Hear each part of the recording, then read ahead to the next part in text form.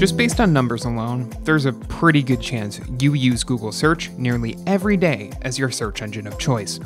Google has dominated the search marketplace basically since its launch, and in 2020, there aren't that many alternatives left.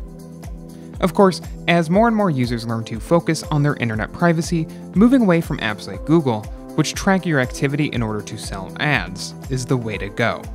DuckDuckGo has become the de facto search engine for anyone worried about privacy. But if you're used to using Google to search the web, you might feel a bit lost. If you're new to DuckDuckGo, you might not be sure how every feature translates from Google to your new private search engine. That includes searching for images, a category not found on the DuckDuckGo homepage. Don't worry, searching for images with your new search engine is quick and easy. You just need to know where to look.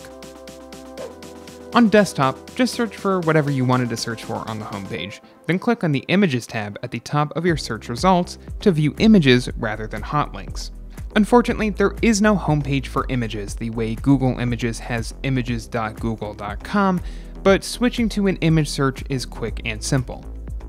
On the mobile website, it's just as easy, and indeed, depending on what exactly you've searched for, you might even get an early glimpse at your images along the top of your display. To view the full results for your images, just tap the Images tab. If you liked this guide, make sure you subscribe for all sorts of videos covering DuckDuckGo and other technology.